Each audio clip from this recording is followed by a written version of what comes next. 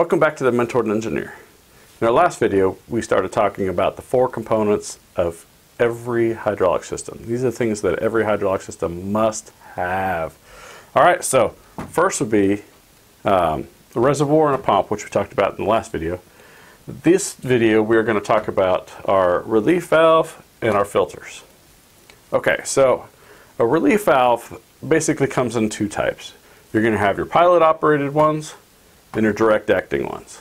Okay? And you're never going to have both types in the same system. So if I have a pilot operated one here, I'm not going to have a direct acting one. If I have a direct acting, I'm not going to have the pilot operated one. But I'm going to explain how they both work and why you would choose one or the other. Basically, it comes down to what is your flow.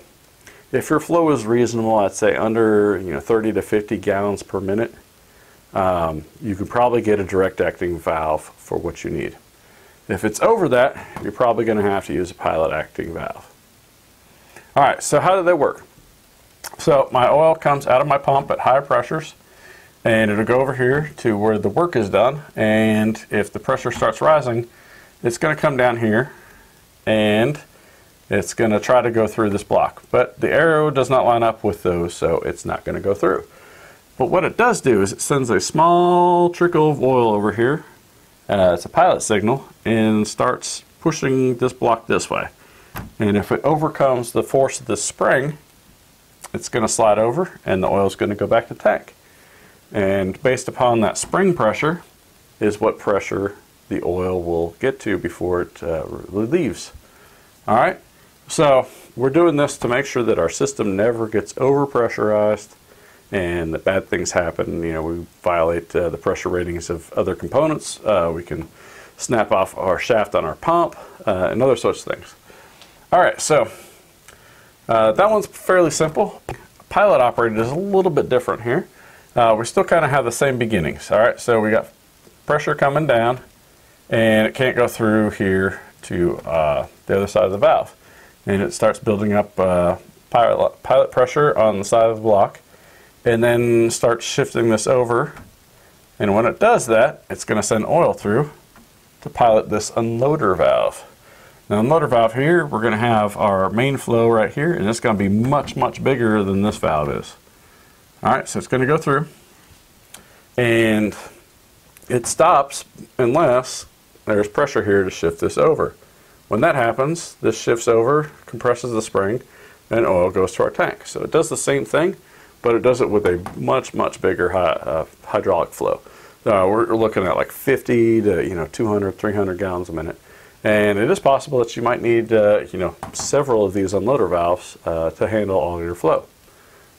Okay, so as I mentioned before, you're either going to have a direct acting or you're going to have a pilot with an unloader. You're not going to have both systems in there at the same time. Alright, so up on here on our pressure line, we're going to finally get to our work.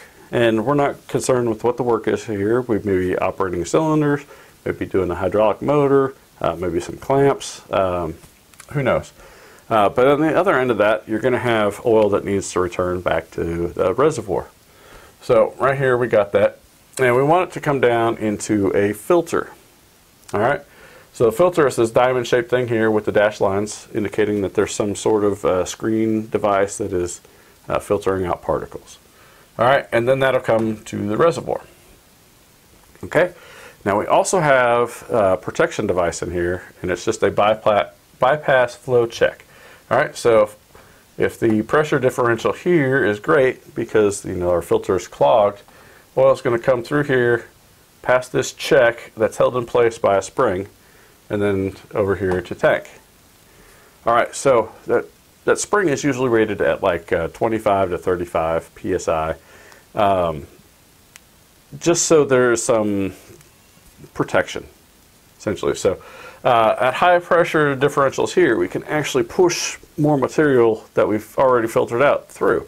So a clogged filter can actually work against us if we don't have this in here. It could be returning a whole bunch of stuff right back into our system. So that's something we don't want to do. There's 3 things you need to know about sizing a filter. Alright, the first thing you need to know is what is your flow. Alright, and your flow may or may not be whatever your pump flow is. All right. So if I'm only operating hydraulic motors and I'm putting out 10 gallons a minute, I should expect to see 10 gallons a minute back through those filters. All right. If I'm extending a very large cylinder, I might have oil returning very fast, just because of the area differential in a cylinder. So if I have 10 going out, I may have 15 coming back. It may even be more than that. So make sure you're sizing it on the maximum amount of return flow that you can see. All right, the next thing you need to know is what size particle are you filtering? In this example, I'm going to use 10 microns. Now, 10 microns, or a micron, is 1/1,000,000th of a meter. So it's a very small distance in diameter that this particle would be. Okay, I think the human eye can only see, I think it's 4 microns. So this, 10 microns is just over double what that would be. Okay, so that's how big it is. You can also get them, I think popular sizes are 3 micron and 5 microns, and probably 20. And then the third piece of information that you will need is how efficient it is at filtering out that size. Okay? And that's displayed in this formula this format right here. So I have a beta value, looking at 10 microns, and I just put in 20 right here. All right, I want a filter that's 20 efficient. And that's kind of a funny name, and this is how they come to that number. All right, my beta is equal to n minus 1 over n. All right, in that case, it's 20. So 20 minus 1 is 19 over 20. So it is 95% efficient. So it'll miss 1 particle out of every 20. All right, so with that, it's kind of a goofy game. As you, at the worst you can get is a beta 2, all right? And that would be 2 minus 1, which is 1 over 2. That's 50% efficient, all right? That's pretty bad. So that 1 out of every 2 of these particles you're letting go through. But I multiplied that by 10, and I went from 50 to 95%. So that seems like a good jump. Now, if I go from a 20 to 100, all right, that's 99% efficient from 95. I went up 5 times and only got 4% better. So, it's a diminishing returns. If I go up to a beta 1000, I'm getting 99.9%. I went up a whole bunch. I went up 10 times there and got not even 1% better. All right, so there's a diminishing return. So a beta 20, not a bad filter. Beta 100, that's even better. If you start going into beta 1000 absolutes, which is essentially affinity, you're really not getting as much of a bang for your buck as you might. So you might be spending a lot more money than what it's worth.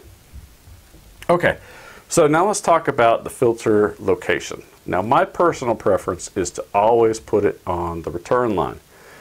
So part of this is if I have a clean tank when it starts off, all right, and I just run the system through and clean up the oil a bunch before I really ever use it, just running it through. I'm cleaning that oil as it's coming back, all right? And that oil will stay fairly clean in the tank, all right? So where a lot of your new particulates that hurt hydraulic components come in is ingested material. This is especially true with cylinders. So a cylinder, if you have it retracted and you stick it out, it's got a nice oily wet rod that's attracting all sorts of dust, and then it sucks it back in. Now a lot of that does get wiped off and particles go, but there's a lot of small, we're talking very small particles that come back in the 5 to 20 micron range that are hazardous to my pump. They can get in here. They can get everywhere. They're in the system. All right. So I'm ingesting these brand new things coming in, and hey, it goes right to my filter. And if I got a 10 micron beta 20 filter, they're getting out of there. That's a good filter. So they're not coming into my tank. Okay, so that's why I like it there. The other places you can put it are right here on the pump. Now I don't like it here on the pump because you are putting in resistance to nice flow going into your pump. And that can cause something called cavitation. If your pump is not getting the oil it needs, it will basically create a lot of heat. A lot of heat will ruin a pump very fast.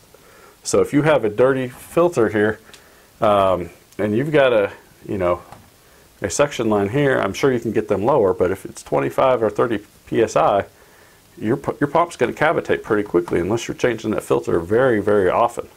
Or you have your hydraulic tank way above your pump.